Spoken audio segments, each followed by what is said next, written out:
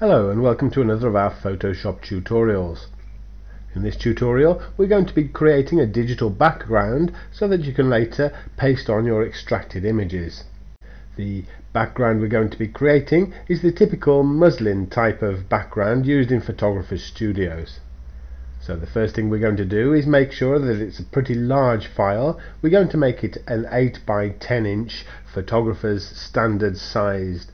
So we do new document and we make sure that it is, as I said before, 8 inches wide by 10 inches long, and we'll have a resolution of 300 pixels per inch. Okay, so we'll create this here. So now I've got my new document. I'm going to make a selection by clicking the marquee tool here, and I'm going to make this selection about this size here, a little selection box occupying just a part of the image. Now I'm going to fill this selection with clouds, and then I'm going to stretch it around. So if I go to my filter menu underneath render, I have an option which says clouds. Now this will fill the selection with clouds of the colour that I've got selected at the moment. So I click clouds there and I'll get black and white clouds. There we go. Just make that a little larger so you can see it. Black and white clouds, being as I had a black and white background. Now this is basically our backdrop. I press the move tool here, or V on the keyboard. Make sure that this show bounding box is selected. That gives me some handles on my selection, and now I can move it around. It'll click magnetically lock into the corner there, and I'll stretch it over to the other corner here, and that could very well be used as a background in itself. So what we'll do is we'll take our extracted image and then we'll paste it on, and we'll try the various different backgrounds to see which one looks best. So that's one layer.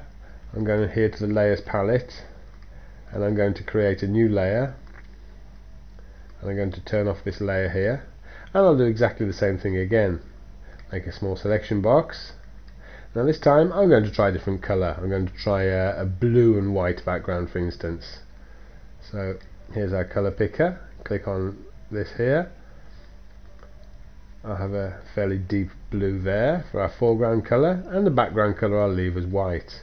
I'll go to filter, render and clouds, and then we have a blue and white cloudy background.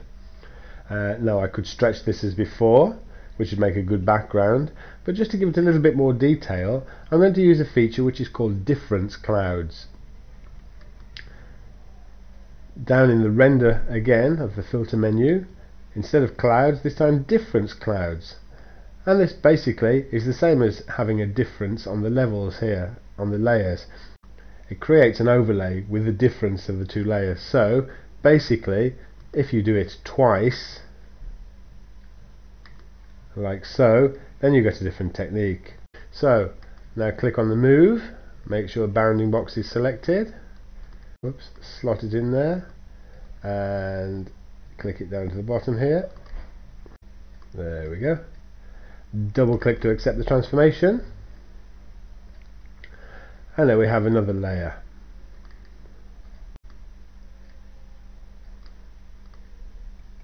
I'm going to do another one. So I've got my three backgrounds there. That'll do for now. One thing left to do is to create what's known as a hotspot. Now this is like a lighting effect really. It's like having the image backlit almost. So I'll click on our layer and I'll press Ctrl D to deselect it, and now I'll go over here to the marquee selection tool and I'll select elliptical marquee tool. I'll make an ellipse here in the center of the image, very approximate. I'm going to move this around later. And what I'm going to do is to create an adjustment layer. Now I'll click over here, create an adjustment layer, and the layer I want is a hue and saturation one. There we go. Here's a hue and saturation dialog box. Now this will only apply to the area that I had selected. I don't want to be bothered with the hue and the saturation. I don't want to change the color at all. I'm just going to deal with the lightness, and I'm going to make it completely black. I'm going to make it dark all the way over here, and I'll press OK. Now I don't want it to be black, I want it to be white, and I want the outside area to be black, so I'm just going to invert it.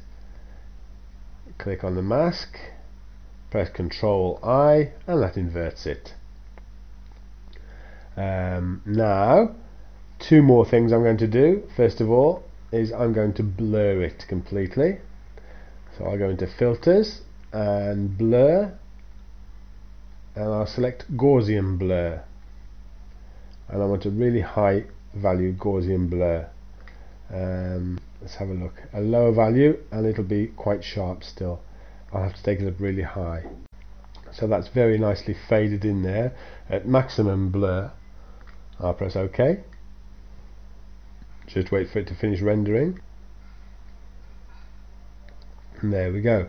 And one more thing, just to bring the background back in, as it were, is to make this adjustment layer opaque. So I'll click on the selector here and I'll slide it down a bit.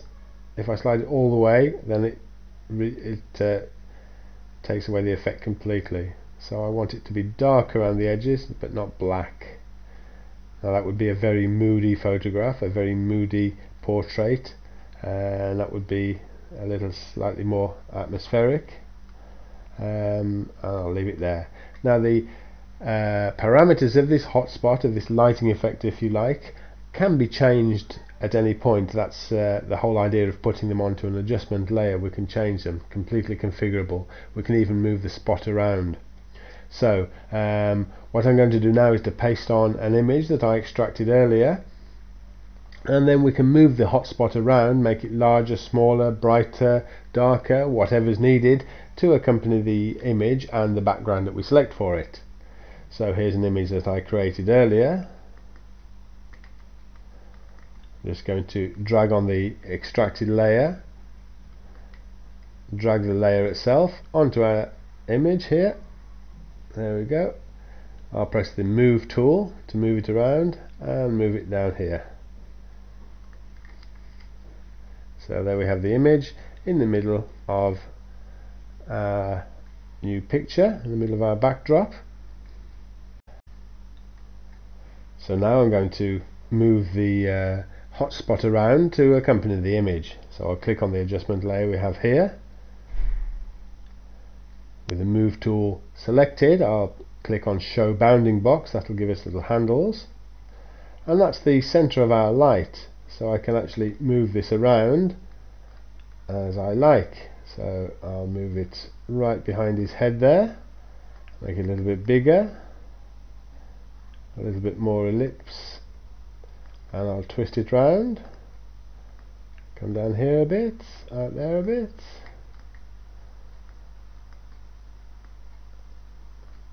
And there we have quite an atmospheric effect. Double click on it to render it, and just so we can have a good look at it, I'll unclick show bounding box. And that's not a bad effect that we've got there. Very dark around the edges, lighting you can see, and it's quite a respectable imitation of the muslin backdrops that are used in professional photography studios. So let's just try this image with some of the other backgrounds that we created. And there it goes nicely on the blue layer. It's a bit bright. Let's try it on the black layer. That's quite atmospheric as well. So there you have it. 3 different backgrounds, easily created, and completely configurable hotspots. So I hope you enjoyed this tutorial. If you liked it, you can try going to our website, which is www.photographybook.net. We've got some more tutorials on that site, and there's our blog, which is full of information on photography in general. So thank you for joining us, thank you for watching, and until next time.